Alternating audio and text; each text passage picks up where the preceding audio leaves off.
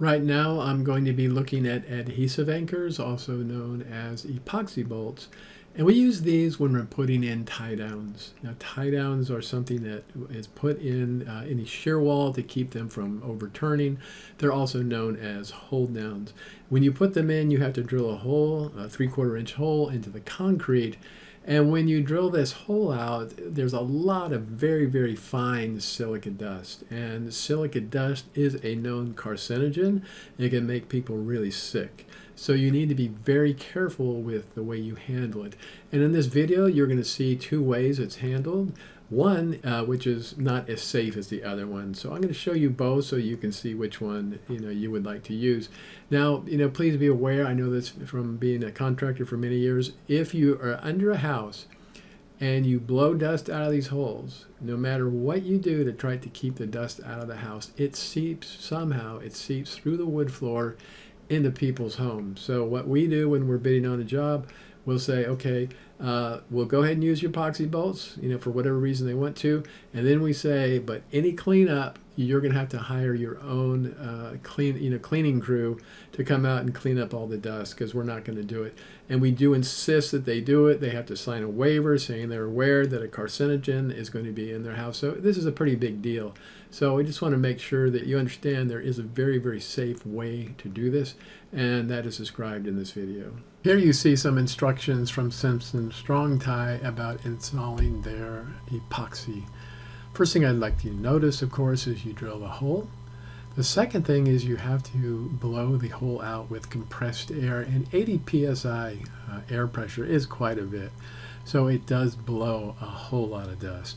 Next thing is you take what we call a bottle brush, and then you brush out the hole 4 cycles, and then you need to blow it out again.